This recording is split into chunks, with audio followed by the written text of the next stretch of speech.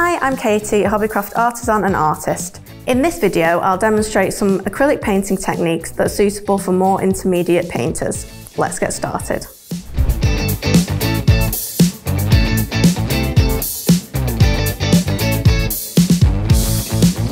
If you enjoyed this video, subscribe to the Hobbycraft channel and click the bell icon to be notified when new videos are posted. Painting fur. Start with your base value. This will likely be the darkest value. Build up a base of strokes, painting in the direction the fur grows. Block this colour in, but still try to aim for swift, loose strokes.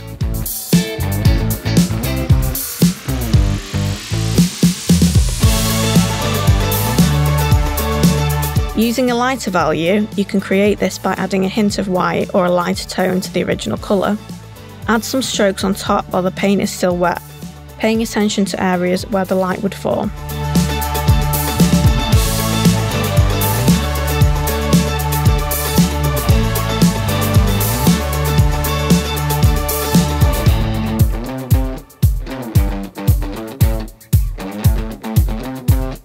Once dry, go another shade down in colour and using a dry brush, stroke in the clumps of fur on top, leaving some of the darker colour peeping through, again in the direction the fur is growing.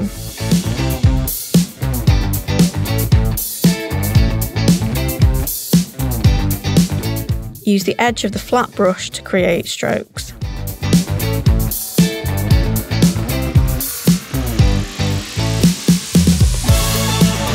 You can carry on layering in this way, going a shade lighter each time, until you are happy with the depth of the hair. Always leave some of the previous darker tone showing, paying attention to where the light would be hitting the fur.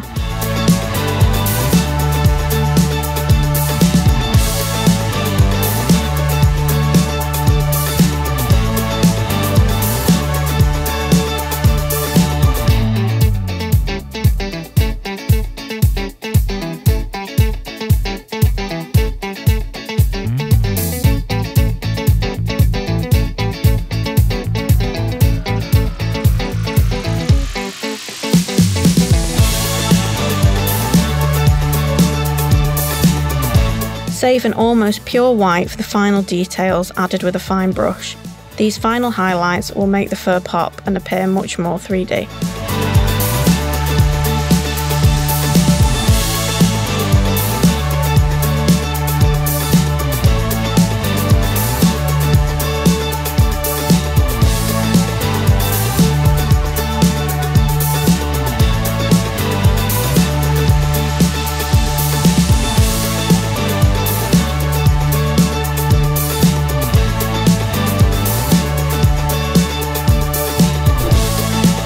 Painting eyes. The eye of an animal can often be the focal point of the painting, so it's important to get it right and make it dramatic and realistic. Again, it's all about building it up in layers, starting with the darkest tones first. Using a photo reference will help greatly in accurately rendering the subject. Start with black, which is usually the colour of the outline and pupil.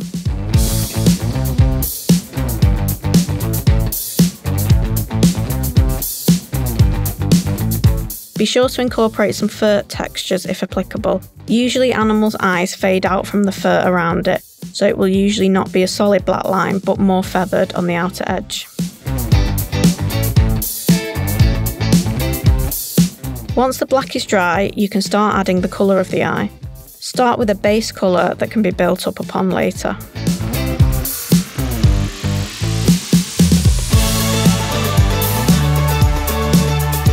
Build up a slightly darker tone around the outer edge of the eyeball, blending this with a soft brush.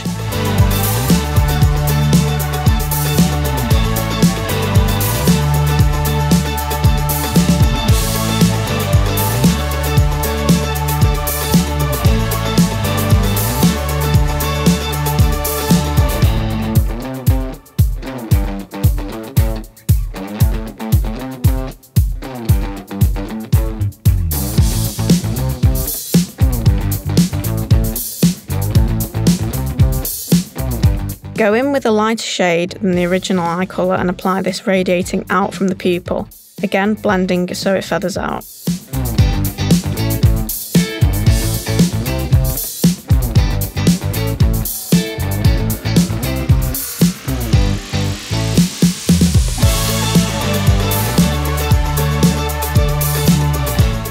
the fur colour around the eye.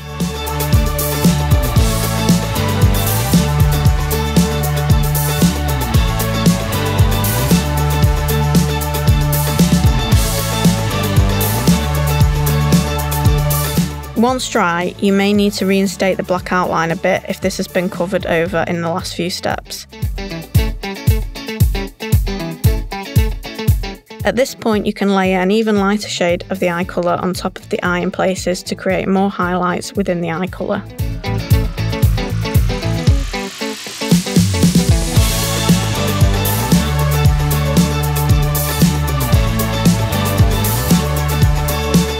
Add lighter tones of the fur using the fur technique.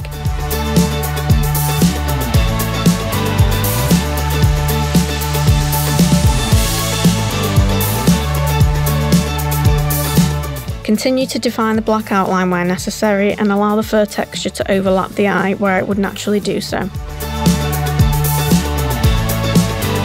Add some lighter tones of the black in areas where the light would fall.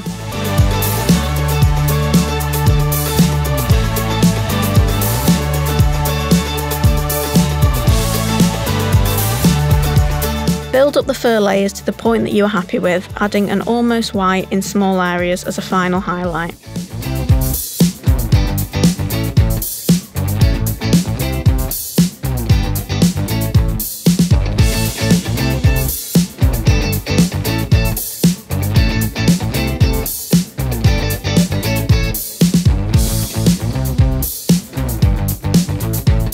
Add white to the eyeball for the highlight, as well as in the black outline where the light would be hitting the subject.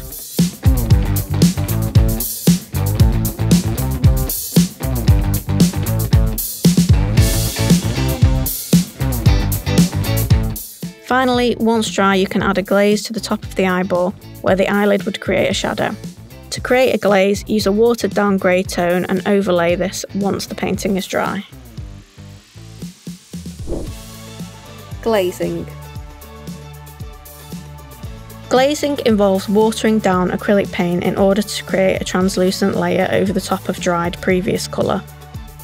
You can do glazing in colours, which can add colour to a previous tone or monochrome painting, although this requires more skill. We will show you how to glaze using watered down grey acrylic to create shadows over your colour. Water down some grey acrylic and apply it over the dried painting in the areas where there would be shadow.